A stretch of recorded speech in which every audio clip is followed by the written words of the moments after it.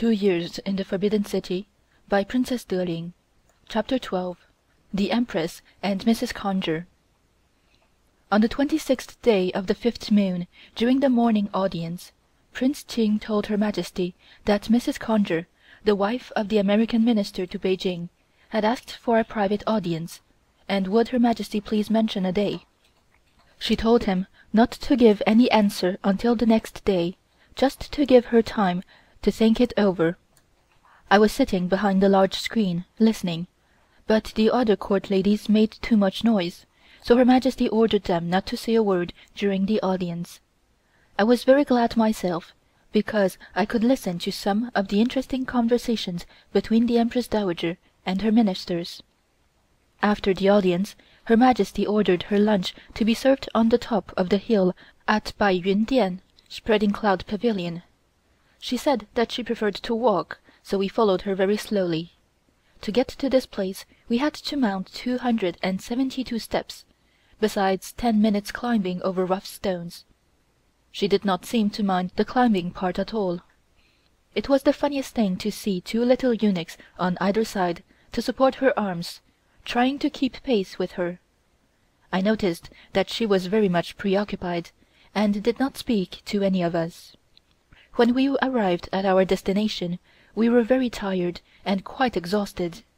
Her Majesty, who was a good walker herself, laughed at us. She was always very much pleased when she excelled in games of skill or endurance. She said, "You see, I am old and can walk much faster than you young people. You are all no use. What is the matter with you?" Her Majesty was very fond of receiving compliments. I had been there long enough to know and had learned to say things which would please her. She also hated anyone to pay her compliments at the wrong moment, so one had to be very careful even in paying her compliments. This Spreading Cloud Pavilion was a beautiful place. It had an open space in front of the building, just like one of the courtyards, with pink and white oleanders all over the place. There was a porcelain table and several porcelain stools. Her Majesty sat on one of her own yellow satin stool and was drinking her tea in silence. It was very windy that day, although the sky was blue with warm sunshine. Her Majesty sat there just for a few minutes, and then said it was too windy and went into the building. I was more than glad to go in too, and whispered to the young Empress that I thought the wind might blow off my headdress. The eunuchs brought the luncheon and placed everything upon the table. The young Empress made a sign for us to follow her, which we did. When we came to the back veranda, we sat down on the window seats. I will explain about these seats. All the windows were built low at the palace, and on the veranda there was something like a bench built along the window, about a foot wide. There were no chairs to be seen, excepting Her Majesty's thrones. The young Empress asked me whether I had noticed that Her Majesty had something on her mind. I told her that perhaps she was thinking about the private audience which Prince Qing had mentioned that morning. She said that I had guessed right, and asked, "Do you know anything about this audience? When will it take place?" I said that Her Majesty had not yet given her answer. By this time Her Majesty had finished eating, and was walking up and down the room, watching us eating. She came over to my mother and said, "I am just wondering why Mrs. Conger asks for a private audience. Perhaps she has something to say to me. I would like to know just what it is, so I can prepare an answer." My mother said that probably Mrs. Conger had someone visiting her who wished to be presented to Her Majesty. "No, it can't be that, because they must give the list of names of those who wish to come to the palace. I don't mind the formal audiences, but I don't think that I should have private ones at all. I don't like to be questioned, as you all know. The foreigners are, of course, very nice and polite, according to their own way, but they cannot compare with us, so far as etiquette is concerned. I may be conservative in saying that I admire our custom and will not change it as long as I live. You see, Our people are taught to be polite from their earliest childhood, and look back at the oldest teachings and compare them with the new. People seem to like the latter the best. I mean that the new idea is to be Christians, to chop up their ancestral tablets and burn them. I know many families here who have broken up because of the missionaries, who are always influencing the young people to believe their religion. Now I will tell you why I feel uneasy about this audience is because we are too polite to refuse anyone who asks any favors in person. The foreigners don't seem to understand that. I'll tell you what I will do. Whenever they ask me anything, I'll simply tell them that I am not my own boss, but have to consult with my ministers.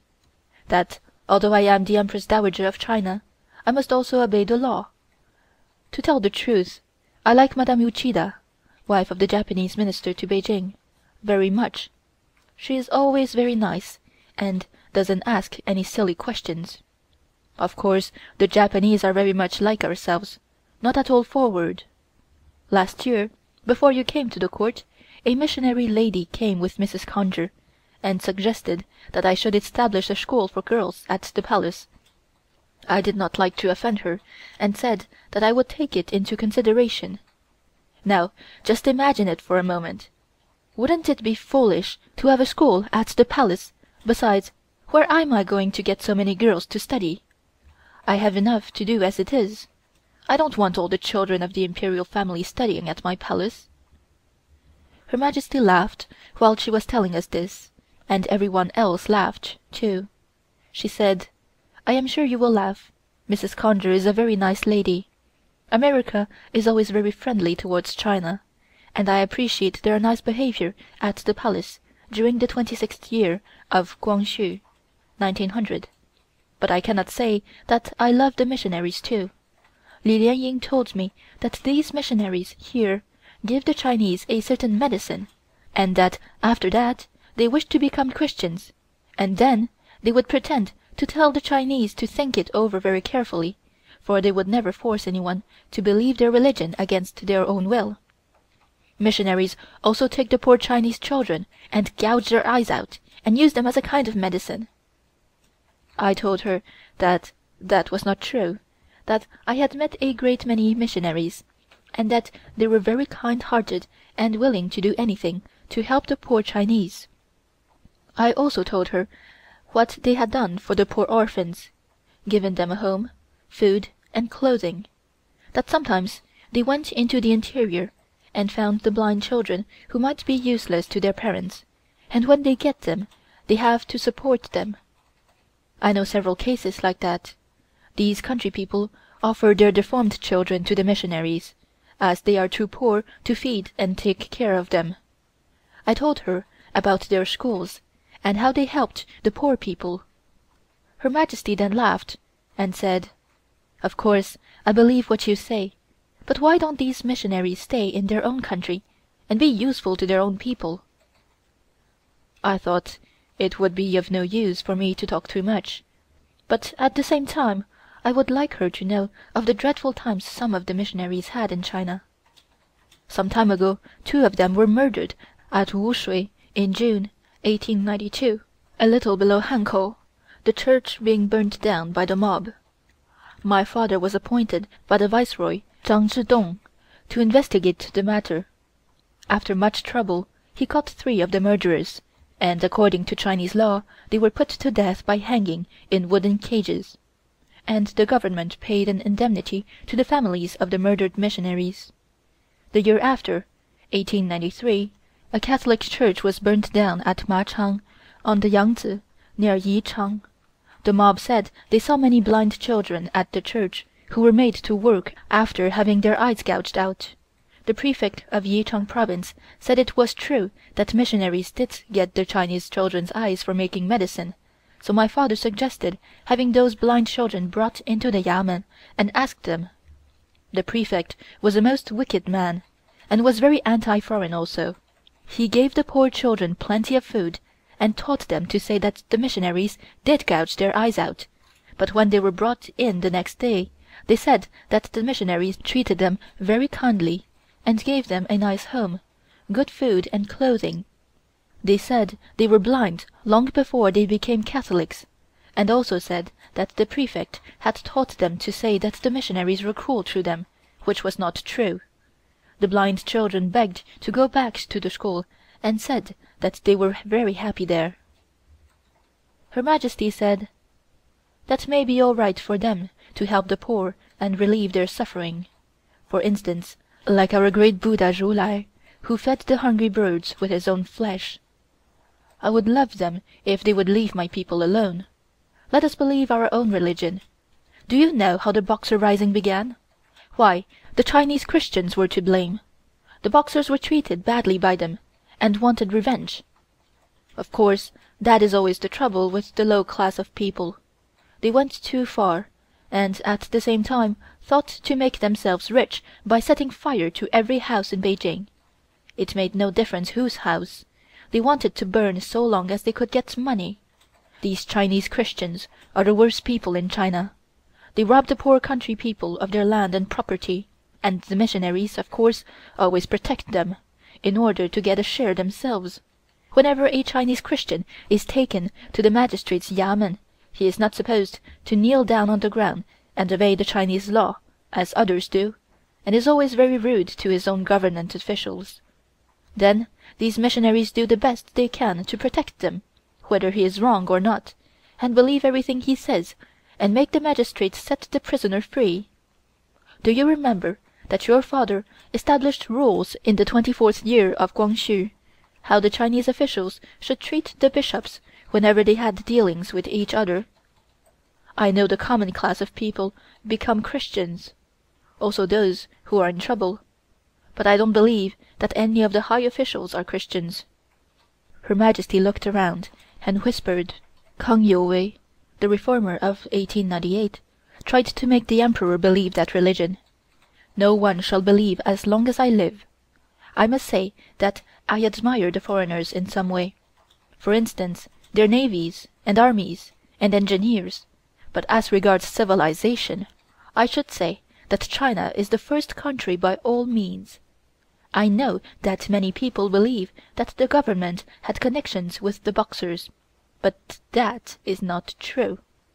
As soon as we found out the trouble, we issued several edicts and ordered the soldiers to drive them out. But they had gone too far already. I made up my mind not to go out of the palace at all. I am an old woman, and did not care whenever I died or not. But Prince Tuang and Duke Lan suggested that we should go at once.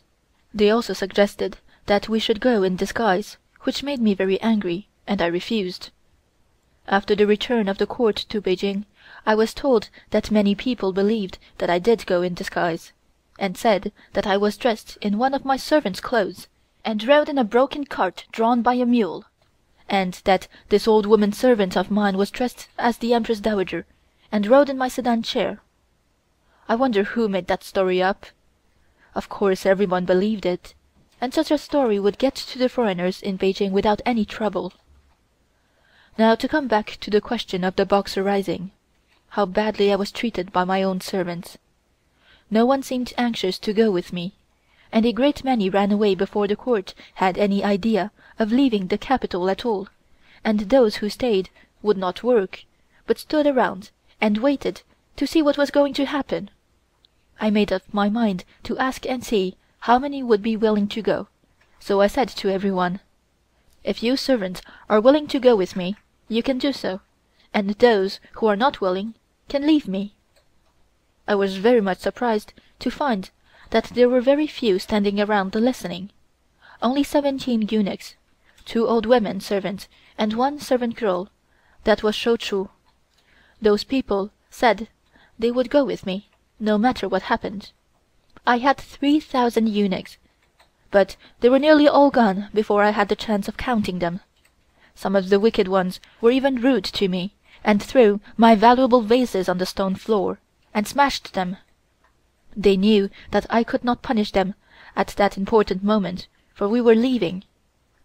I cried very much, and prayed for our great ancestors' souls to protect us. Everyone knelt with me and prayed. The young Empress was the only one of my family who went with me. a certain relative of mine, whom I was very fond of, and gave her everything she asked, refused to go with me.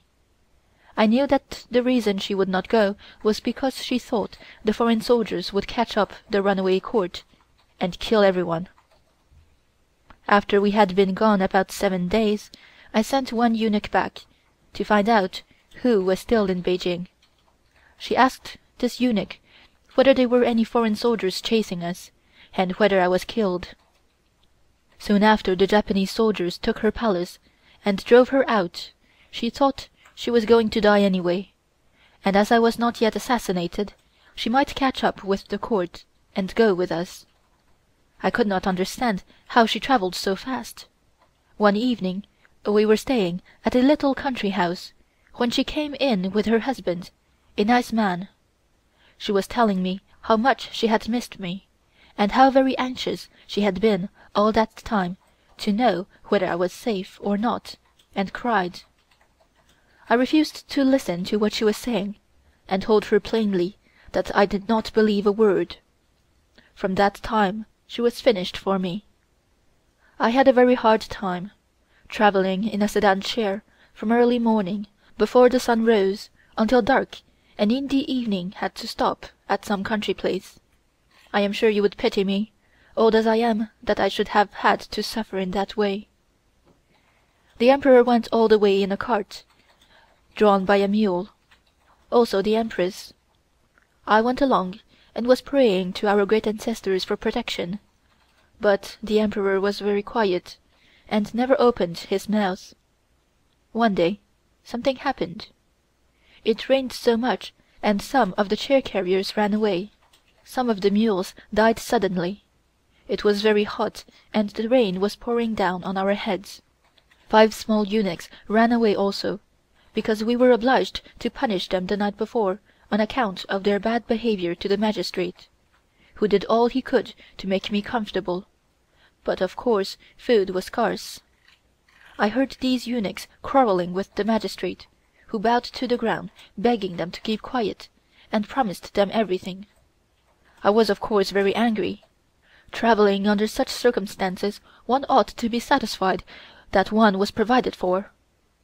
It took us more than a month before we reached Shi'an. I cannot tell you how fatigued I was, and was of course worrying very much, which made me quite ill for almost 3 months.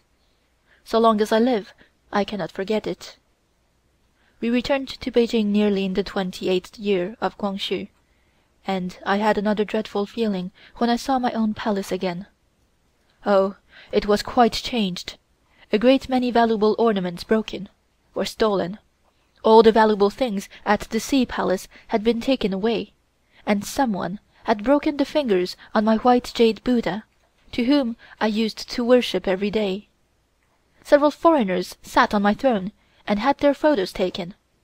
When I was at the Shi'an, I was just like being sent into exile, although the Viceroy's yamen was prepared for us. But the building was very old, damp, and unhealthy. The Emperor became ill. It would take a long time to tell you everything. I thought I had enough trouble, but this was the worst. When I have time, I will tell you more about it. I want you to know the absolute truth. Now let us come back to the question of Mrs. Conger's private audience. There must be something special, but I hope that she will not ask for anything, for I hate to refuse her. Can you guess what it is? I told Her Majesty that there could not be anything special. Besides, Mrs. Conger considered herself to be a person who knew Chinese etiquette very well, and I didn't believe she would ask for anything at all. Her Majesty said, "The only objection I have is that Mrs. Conger always brings one of the missionaries as her interpreter, when I have your mother, your sister, and yourself, which I think would be sufficient. I don't think it is right for her to do that. Besides, I cannot understand their Chinese very well. I like to see the ladies of the diplomatic body sometimes, but not the missionaries. I will stop that when the opportunity comes." The next morning, Prince Qing told Her Majesty that the American Admiral and Mrs. Evans and suite wished to be presented to her. The American Minister asked 2 private audiences. He said he had made a mistake by telling her that Mrs. Conger had asked an audience for herself the day before. After the regular morning audience was over, Her Majesty laughed and said, "Didn't I tell you yesterday that there must be a reason for asking an audience? I rather would like to meet the American Admiral and his wife." Turning to us, she said, "Be sure to fix everything up pretty, change everything in my bedroom, so as not to show them our daily life." We all said yes, but we knew it was going to be a hard task to turn the Palace upside down. It was just the night before the appointed audience. We started to work taking off the pink silk curtains from every window, and changing them for sky blue, the color she hated. Then we changed the cushions on the chairs to the same color. While we were watching the eunuchs doing the work, several of them came into the room, carrying a large tray full of clocks. By this time Her Majesty had come into the room, and ordered us to remove all her white and green jade Buddhas, and take some of the jade ornaments away, for those things were sacred, and no foreigners should see them. So we replaced them with these clocks instead. We also took away the 3 embroidered door curtains, and changed them for ordinary blue satin ones. I must explain that these 3 curtains were sacred too.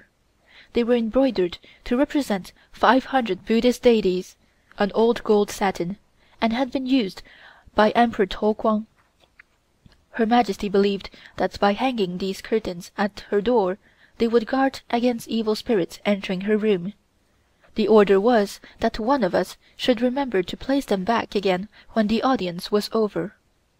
We fixed every piece of furniture in her bedroom.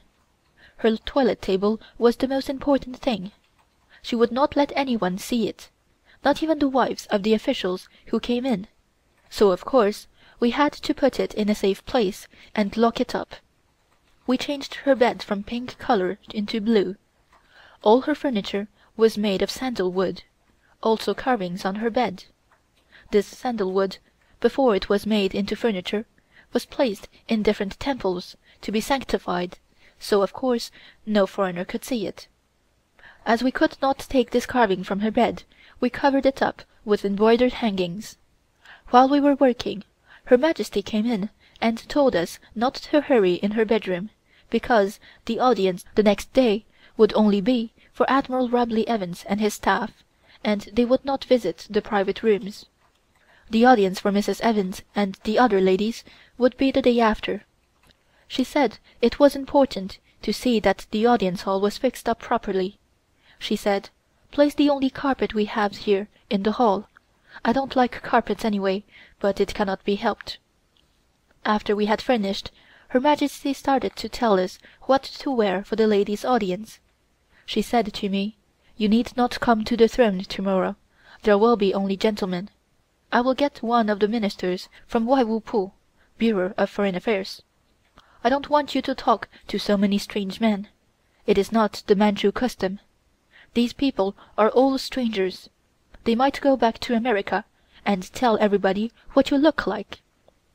At the same time, Her Majesty gave orders for the imperial yellow gown to be brought in the next day, for the gentlemen's audience. She said that she must dress in her official robe for this occasion. This robe was made of yellow satin, embroidered with gold dragons. She wore a necklace composed of 108 pearls, which formed part of this official dress. She said, "I don't like to wear this official robe. It is not pretty, but I am afraid I will have to." She said to all of us, "You need not dress especially." The next morning Her Majesty got up early, and was busier than ever. It seemed to me that whenever we had an audience we always had so much trouble. Something was sure to go wrong and make Her Majesty angry. She said, "I want to look nice and be amiable, but these people always make me angry. I know the American Admiral will go home and tell his people about me, and I don't want him to have a wrong impression." It took her almost 2 hours to dress her hair, and by that time it was too late for her usual morning audience, so she proposed holding that after the foreigners had gone away. She looked at herself in the looking-glass, with her imperial robe on, and told me that she did not like it, and asked me whether I thought the foreigners would know that it was an official robe. I looked too ugly in yellow. It makes my face look the same color as my robe, she said. I suggested that it was only a private audience. If she wished to dress differently, it would not matter at all. She seemed delighted, and I was afraid lest I had not made a proper suggestion. But anyway, I was too busy to worry. Her Majesty ordered that her different gowns should be brought in, and after looking them over, she selected one embroidered all over with the character Shou, long life, covered with precious stones and pearls, on pale green satin. She tried it on, and said that it was becoming to her, so she ordered me to go to the jewel room and get flowers to match her hair. On one side of the headdress was the character Shou, and on the other side was a bat. The bat in China is considered to be lucky. Of course, her shoes, handkerchiefs, and everything else were embroidered in the same way. After she was dressed, she smiled and said, "I look all right now. We had better go to the audience hall and wait for them, and at the same time we can play a game of dice." Then, to us all, she said, "All of you will stay at the back of the screen during the audience. You can see all right, but I don't wish that you should be seen." The eunuchs had laid the map down on the table and were just going to commence playing dice when one of the high-rank eunuchs came into the hall and, kneeling down, said that the American Admiral had arrived at the palace gate, together with the American Minister. 10 or 12 people altogether. Her Majesty smiled and said to me, "I thought it was just going to be the American Minister and the Admiral, and 1 or 2 of his staff. Who can the rest of the people be? However, never mind, I will receive them anyway." We helped her to mount her throne upon the dais, fixed her clothes, and handed her the paper containing the speech she was to give. Then we went back of the screen, with the Young Empress. It was so very quiet, not a sound anywhere, that we could hear the boots of the visitors as they walked over the stones in the courtyard. We were peeping from behind the screen, and could see several of the princes mounting the steps, conducting these people to the hall. The Admiral and the American Minister came in and stood in a line. They bowed 3 times to the Empress Dowager. The Emperor was also on his throne, sitting at her left hand. His throne was very small, just like an ordinary chair. Her Majesty's speech was simply to welcome the Admiral to China.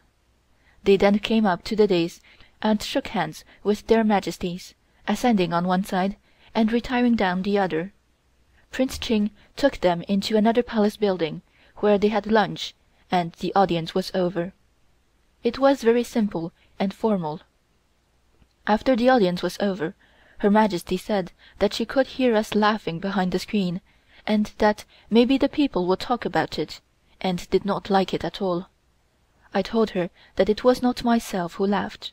She said, "The next time when I have men in audience, you need not come into the audience hall at all. Of course, it is different when I have my own people at the morning audiences." Her Majesty did not go to her bedroom that afternoon. She said she wanted to wait until these people had gone and hear what they had to say. After a couple of hours, Prince Qing came in and reported that they had lunched, and that they were very pleased to have seen Her Majesty, and had gone away. I must here explain that the Admiral had entered by the left gate of the palace. The middle gate was only used for their Majesties, with one exception, viz., in the case of anyone presenting credentials. Then they entered by the center gate. The Admiral left by the same gate he had entered. Her Majesty asked Prince Qing whether he had showed them around the palace buildings or not. This was in the Summer Palace, and what they had thought about it. Did they say anything, and were they pleased or not? She said to Prince Qing, "You can go now, and make the necessary preparations for the ladies' audience next day." That same evening Her Majesty said to us: "You must all dress alike tomorrow, and wear your prettiest clothes. These foreign ladies who are coming to the Palace may never see us again, and if we don't show them what we have now, we will not have another opportunity." She ordered us all, including the Young Empress, to wear pale blue, also the secondary wife of the Emperor. She said to me: "If the ladies ask who the secondary wife is, you can tell them, but if they don't ask, I don't want you to introduce her to them at all. I have to be very careful. These people at the Palace here are not used to seeing so many people, and they might not have nice manners, and the foreigners will laugh at them."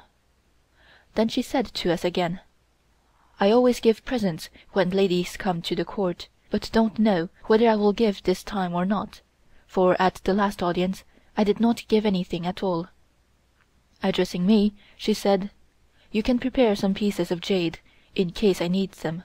Put them in a nice box, and have them all ready. Don't bring them to me until I ask for them." She said: "We have talked enough now, and you can all go to rest." We curtsied good night. I was only too glad to go to my own room. The next morning everything went on very nicely, and there was no trouble at all. Her Majesty was well satisfied, for we had all taken great care in fixing ourselves up. She said to me: "You never put enough paint on your face. People might take you for a widow. You will have to paint your lips, as that is the custom. I don't need you yet, so go back and put some more paint on." So I went back to my room and painted myself just like the rest of them, but I could not help laughing at seeing myself so changed. By the time I got to her room again, she said: "Now you look all right. If you think that powder is expensive, I will buy some for you." She said that with a laugh, for she always liked to tease me. By the time Her Majesty had finished her toilet, one of the ladies brought a number of gowns for her to select one from. She said that she would wear pale blue that day. She looked over 20 or 30 gowns, but found nothing which suited her, so she gave orders for some more to be brought in. Finally she chose a blue gown embroidered with 100 butterflies, and wore a purple sleeveless jacket, which was also embroidered with butterflies. At the bottom of this gown were pearl tassels. She wore her largest pearls, one of which was almost as large as an egg, and was her favorite jewel. She only wore this on special occasions. She wore 2 jade butterflies on each side of her headdress. Her bracelets and rings were also all designed in butterflies. In fact, everything matched. Among her beautiful jewels she always wore some kind of fresh flowers. White jessamine was her favorite flower. The Young Empress and the Court ladies were not allowed to wear fresh flowers at all unless given to them by Her Majesty as a special favor. We could wear pearls and jade, etc., but she said that the fresh flowers were for her, her idea being that we were too young, and might spoil fresh flowers if we wore them. After she was dressed, we went into the audience hall. She ordered her cards to be brought in, as she wanted to play solitaire. She talked all the time she was playing, and said that we must all be very nice and polite to the American ladies, and show them everywhere. She said: "It doesn't matter now, for we have everything changed." She said: "I want to laugh myself. What is the use of changing everything? They will imagine we are always like this. By and by, if they question you about anything, just tell them that it is not so, and that we change everything at each audience, just to give them a bit of surprise. You must tell it some day, otherwise no one will know it at all, and the trouble will not be worth the while." It was a private audience for ladies, and Her Majesty did not use the big throne, but was sitting on her little throne at the left side of the audience hall, where she received her own ministers every morning. The Emperor was standing. A eunuch came in, the same as the day before, and announced that the ladies had arrived at the Palace gate, 9 in all. Her Majesty sent some of the Court ladies to meet them in the courtyard, and bring them to the audience hall, which they did. I was standing at the right side of Her Majesty's chair, and could see them mounting the steps. Her Majesty whispered to me, and asked, "Which one is Mrs. Evans?" As I had never seen the lady, I answered that I could not tell, but when they got nearer, I saw a lady walking with the American Minister's wife, and concluded that she must be Mrs. Evans, and told Her Majesty. As they got nearer, Her Majesty said, "Again that missionary lady with Mrs. Conger. I think she must like to see me. She comes every time. I will tell her I am very glad to see her always, and if she understands what I mean."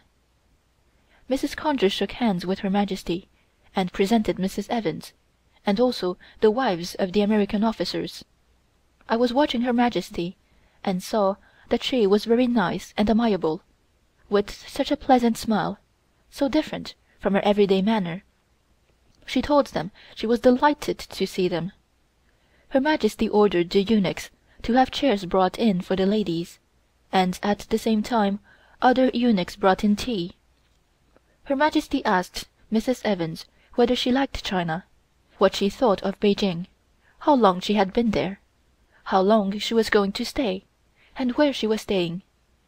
I was so accustomed to Her Majesty's questions that I knew exactly what she would ask. Mrs. Conger told her interpreter to tell Her Majesty that she had not seen her for such a long time, and inquired about Her Majesty's health. Her Majesty said to me, "You tell Mrs. Conger that I am in good health and that I am delighted to see her. It is a pity that I cannot hold an audience more frequently, otherwise I could see more of her." She continued, "The Imperial Princess, her adopted daughter of Prince Kung, will accompany them to lunch." This ended the audience. Lunch was served at the back of her own palace building, Yang Yun Xuan, the place where the clouds gather to rest. This room was specially furnished as a banqueting room where refreshments could be served. All the court ladies went to the lunch, except Her Majesty, the Young Empress, and the secondary wife. It had taken me 2 hours to fix the table for the luncheon. Her Majesty ordered that a white foreign tablecloth should be used, as it looked cleaner. The eunuchs gardeners had decorated the table with fresh flowers, and Her Majesty gave instructions as to how the seats were to be placed. She said, "Mrs. Evans is the guest of honor. Although Mrs. Conger is the wife of the American Minister, she is more of a resident, so Mrs. Evans must have the principal seat." She also told me to arrange to seat everybody according to their respective ranks. The Imperial Princess and Princess Shun, Her Majesty's niece, sister of the Young Empress, were hostesses, and were to sit opposite each other. We placed golden menu holders and little gold plates for almonds and watermelon seeds. The rest all silverware, including chopsticks. Her Majesty ordered that foreign knives and forks should be provided also. The food was served in Manchu style, and was composed of 24 courses, besides sweetmeats, candies and fruits. Her Majesty instructed us that only the best champagne was to be served. She said, "I know that foreign ladies love to drink." I think I was the only one who was really happy to meet these ladies, more so than the rest of the court ladies, the reason being that Her Majesty lectured them too severely, telling them how to behave, so that they had grown to hate the very mention of a foreign audience. While we were eating, a eunuch came in and told me that Her Majesty was waiting at her private palace, and that I should bring these ladies there after the lunch was over. So when we had finished, we entered her own palace, and found her waiting there for us. She got up and told me to ask Mrs. Evans whether she had had anything to eat, that the food was not very good. This is a custom with the Chinese when entertaining, always to underrate the food. She said that she would like to show Mrs. Evans her private apartments, so that she could form some idea of the way we lived, so she took Mrs. Evans to one of her bedrooms. She invited Mrs. Evans and Mrs. Conger to sit down, and the eunuchs brought in tea as usual.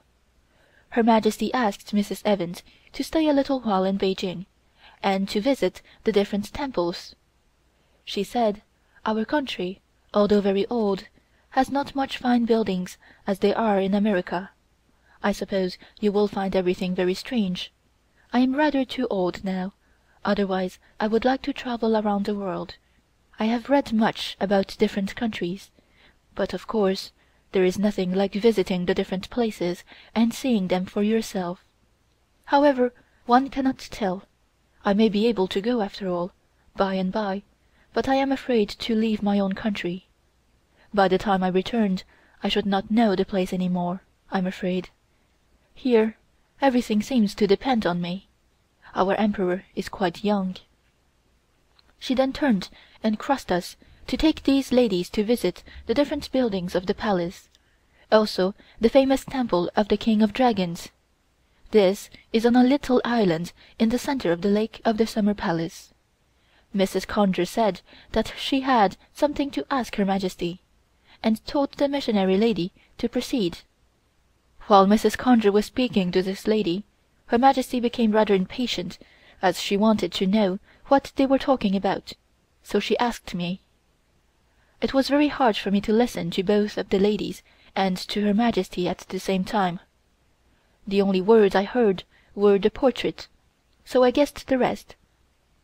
Before I had a chance to tell Her Majesty, this missionary lady said, "Mrs. Conger has come with the special object of asking permission to have Her Majesty's portrait painted by an American lady artist, Miss Carl, as she is desirous of sending it to the St. Louis Exhibition, in order that the American people may form some idea of what a beautiful lady the Empress Dowager of China is. Miss Carl is the sister of Mr. F. Carl, who was for so many years Commissioner of Customs in Chefoo." Her Majesty looked surprised, for she had been listening very carefully whilst this lady was talking. She did not like to say that she did not quite understand, so she turned to me, as had been previously arranged, a sign for me to interpret. I did not, however, do so immediately, so Mrs. Conger told her missionary friend to repeat the request in case Her Majesty had not quite understood it. Her Majesty then said to me, "I cannot quite understand what this lady says. I think perhaps you can tell me better." So I explained everything, but I knew that Her Majesty did not know what a portrait was like, as up to that time she had never even had a photograph taken of herself. I must here explain that in China a portrait is only painted after death, in memoriam of the deceased, in order that the following generations may worship the deceased. I noticed that Her Majesty was somewhat shocked when the request was made known to her. I did not want Her Majesty to appear ignorant before these foreign ladies, so I pulled her sleeve and told her that I would explain everything to her later. She replied, "Explain a little to me now." This was spoken in the court language, which the visitors were unable to understand, it being somewhat different from the ordinary Chinese language. This enabled Her Majesty to form some idea of the conversation, so she thanked Mrs. Conger for her kind thought, and promised to give her answer later. She said to me, "Tell Mrs. Conger that I cannot decide anything alone, as she is probably aware that I have to consult with my ministers before deciding anything of an important character. Tell her that I have to be very careful not to do anything which would give my people an opportunity to criticize my actions. I have to adhere to the rules and customs of my ancestors." I noticed that Her Majesty did not seem inclined to discuss the subject further at the moment. Just then the head eunuch came in, and, kneeling down, informed Her Majesty that the boats for the ladies were ready to take them across the lake to see the temple. This action on the part of the eunuch was owing to his having received a signal from one of the court ladies, which implied that Her Majesty was getting tired of the conversation and wished to change the subject. I must explain that on every occasion, when a foreign audience was taking place, one of the court ladies was always told off to watch Her Majesty, and whenever she appeared to be displeased or tired of any particular subject under discussion, she, the court lady, would give the signal to the head eunuch, who would break in upon the conversation in the above manner, and thus save the situation from becoming embarrassing.